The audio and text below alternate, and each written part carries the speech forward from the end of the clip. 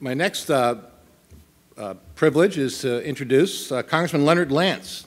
He was elected to the U.S. House of Representatives in November 2008 and re-elected to a second term on November 2nd, 2010 to represent New Jersey's 7th Congressional District. And the 7th Congressional District represents parts of Hunterdon, Middlesex, Somerset, and Union counties in New Jersey. Prior to coming to Congress, Leonard Lance served as a member of the New Jersey State Senate beginning in 2002, where he represented the 23rd Legislative District. He held the position of Minority Leader of the Senate from 2004 to 2008. Along with support of the arts, Congressman Lance has been a member of the New Jersey Council of Art on the Humanities and a trustee of the Newark Museum, McCarter Theater in Princeton, and the Centenary College in Hackettstown, there you go. He is married to Heidi Rohrbach, and they have a son, Peter Frank, also a recent college graduate of the University of Wisconsin. The Lansons reside in Clinton Township, Hunterdon County in New Jersey, with Fritz, the family's 100-pound yellow Labrador retriever. Please join me in welcoming Congressman Leonard Lance.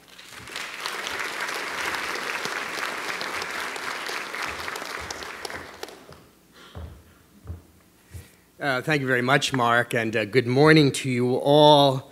We are very pleased that you are with us in the United States Capitol. I thank Congresswoman Donna Edwards of Maryland for her leadership in this endeavor, and none of this would have been possible without her leadership. And this, ladies and gentlemen, is an example, and there are many examples, although sometimes the press does not write of them, many, many examples here of bipartisan cooperation in what we do in Washington. Will you please join me in thanking Congresswoman Edwards?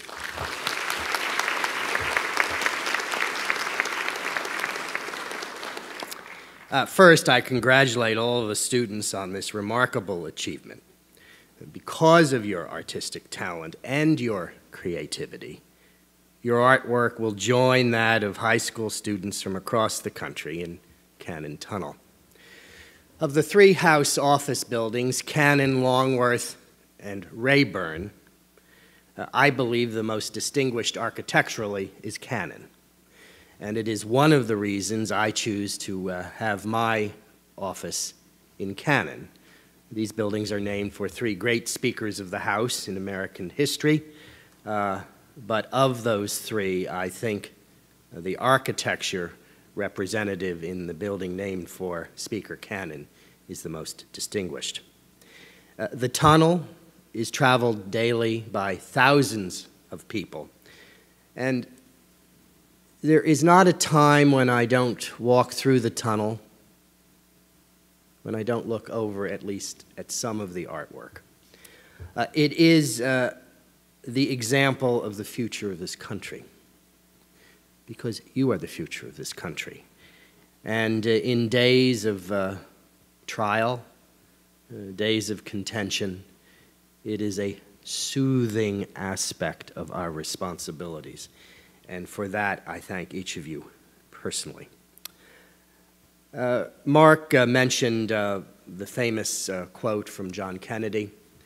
That quote, as I recall, was spoken at Amherst in October 1963 on a brilliant autumn day in New England at either the groundbreaking or the dedication, I can't recall which from my reading of American history, of the Frost Library, the Robert Frost Library that was built at Amherst.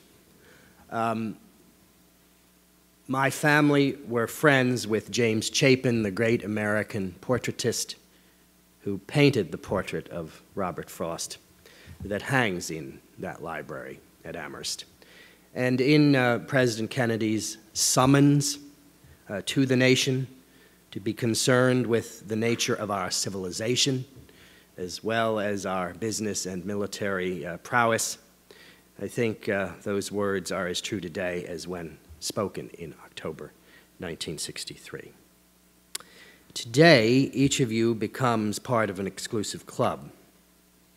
Since the competition's inception in 1982, a long time ago, almost 30 years ago, more than 650 high school students have participated.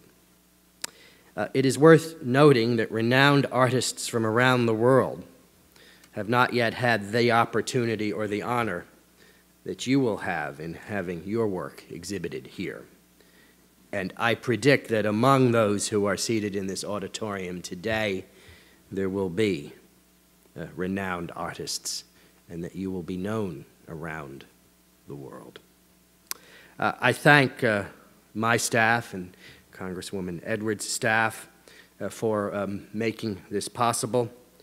I certainly thank all of those here, Stephen Ayers and the architect of the Capitol, and those in the House Superintendent's office, certainly Mark Strand and the Congressional Institute, and all of those who have made this possible.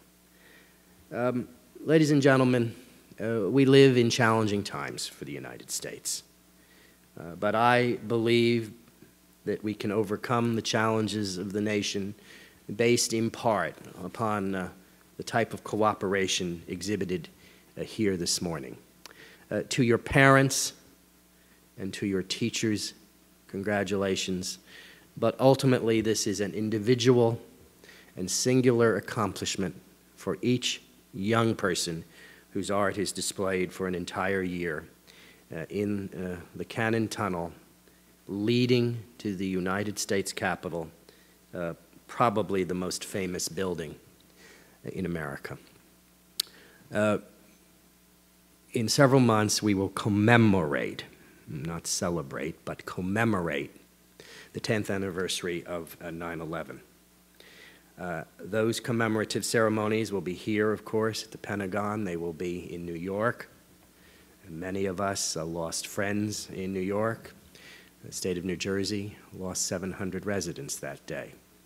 The third plane that was downed in Shanksville, Pennsylvania, and you and I together, the American people, are building a permanent memorial in Shanksville. That third plane was headed for the rotunda of the Capitol, the most famous room in the most famous building in America. Why is that? We were attacked at places of our strength, not of weakness. And as your artwork is displayed in the entryway, the tunnel to the United States Capitol, I think you should take great pride in that. And you should recall always, in the words of John Kennedy in October 1963, that we wish an America that is known for its civilization as well. Thank you very much, ladies and gentlemen.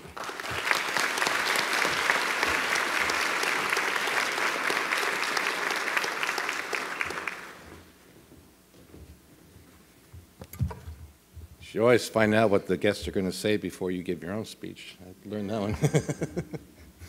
one. We're very grateful for our two members. And again, I'd like to give a good round of applause to both of them because they're the ones who make this work.